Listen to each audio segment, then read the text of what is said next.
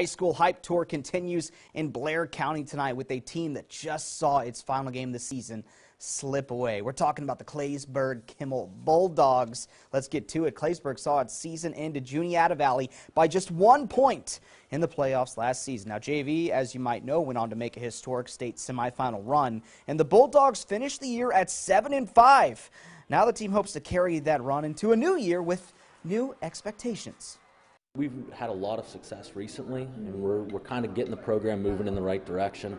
And I just want to see us improve on where we're at and sticking to the details, because I think a lot of times when we're looking as a team, we're looking and we're saying, well, what do we control? We control us. So if we can control ourselves, I think we can improve a lot on the way our record and team performance was from last year to this year.